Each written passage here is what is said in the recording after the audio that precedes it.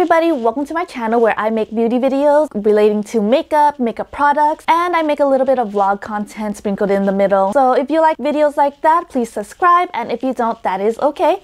Today we are going to be talking about the Glamnetic Magnetic Lashes. I'm going to be doing a review on them.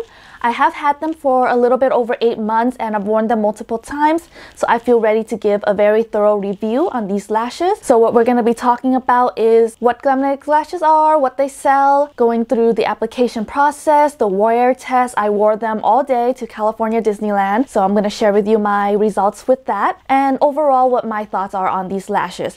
So let's just get started with what Glamnetic lashes are. They are magnetic lashes, like I said. They sell for about $30 a pair. They are sold on their website and at Ulta. They also sell the magnetic liner for about $38 to $43. But on the Glamnetic's websites, there's always a sale, or they have bundles, or they always have a coupon code going on. So you're almost never paying full retail price at $30 per lash, unless you want to.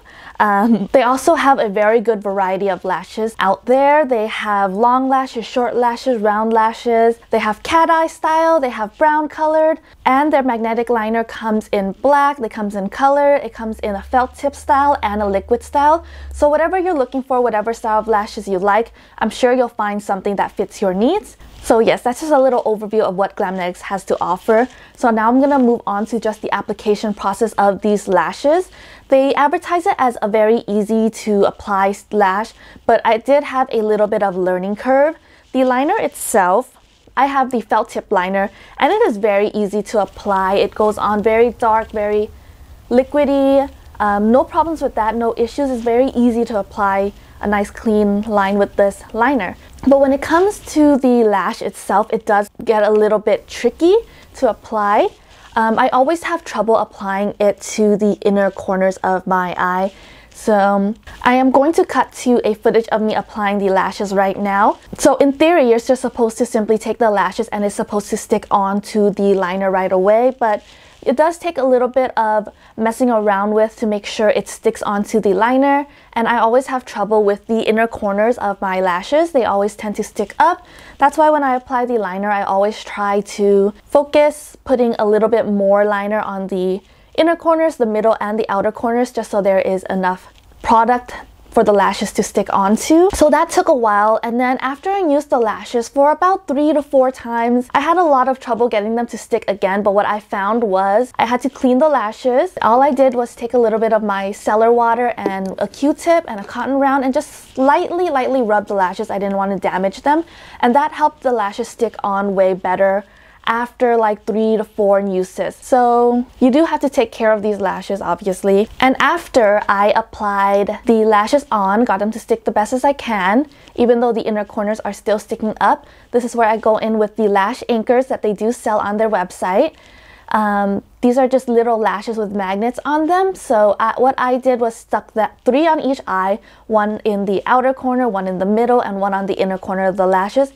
And these seem to help them stay on a lot longer. So let's move on to the wear test, how they wear out throughout the day, how secure they are actually onto the eyes. Like I said, I wore them to Disney California, and I'm gonna cut to the footage of that right now. Just as quickly, I applied these lashes on really early in the morning, probably about 6:30, 7-ish in the morning, so I can get to the park by around 8 o'clock.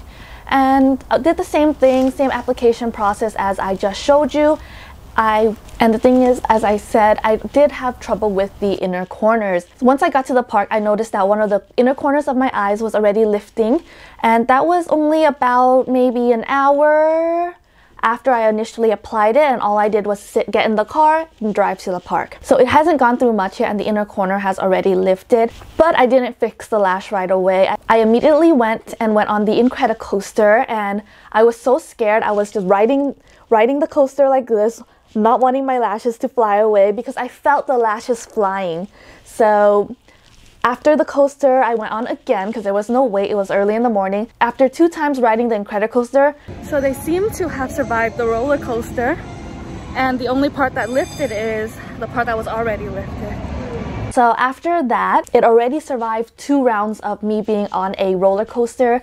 I went and sat down and fixed the lashes finally, and I went about my day and went through most of my days with no issues.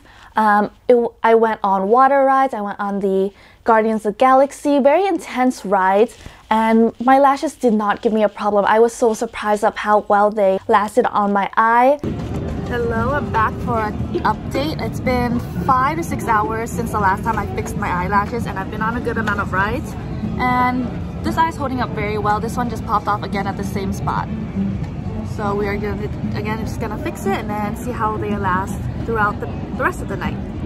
And all I did was just sit down, applied a little bit more eyeliner, stuck it down, and reapplied the lash anchor. And so I wore the lashes from 7 in the morning to about 9:30 at night and had very little issues with it.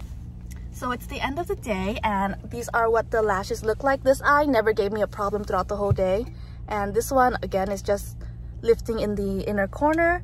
I fixed it a total about probably 2 times while I was at the park, but I had them on since early in the morning, probably around 7 o'clock earliest, and it's already 10 o'clock, so I would say they do last very well if you can get them on properly. Applying it can be a little tricky. I may have not mastered the process of applying the lashes yet, but all in all, these lashes were so comfortable to wear throughout the day, and they do last very well on the eyes. I have worn regular false lashes to Disneyland the weeks before, and by the end of the night, my eyes were very irritated. It felt very heavy. These lashes do not feel heavy at all on the eyes. And onto the removal of these lashes. As you can see in this clip right here, I was tired of wearing lashes at the end of the night. As comfortable as they were, if you wear lashes, you know, you just want to take them off when you get home. So I got in the car and I just pulled them off. They're very easy to remove. I maybe wouldn't recommend removing it the way I did. Maybe take out the lash anchors first and then pulling out the lashes. Yeah, they were very easy to remove and they didn't tug on my eyes at all. And the liner, it lasted very well throughout the day. There's no smudging.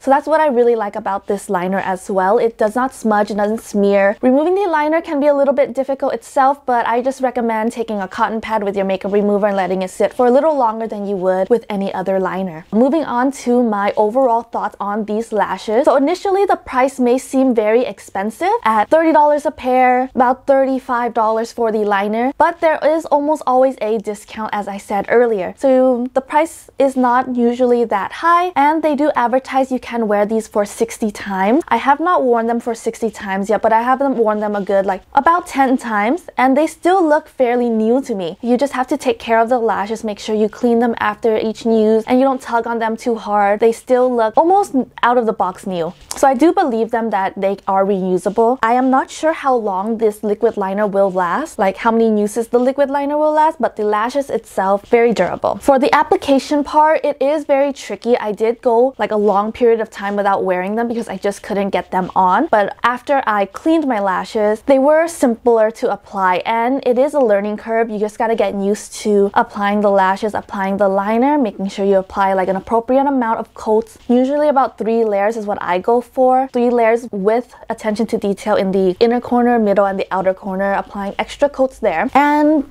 practicing applying the lash anchors because I think those are a must. I think some of their lashes, just not the Hello Kitty ones, do come with a lash anchor, but just a smaller one. So I do recommend you going out and buying your own set. It comes with 20. I forgot how much these cost, but comparative to the lashes itself, it is not too pricey because without the lash anchors, I don't think they would have lasted as long as they did. So after wearing them to that Disneyland trip, I was sold. I would recommend these lashes to anyone who's looking to try out magnetic lashes. They lasted me all day and I am so impressed with them. Just be ready to have a little bit of a learning curve. It is tricky to apply in the beginning, but you will get them if you keep trying.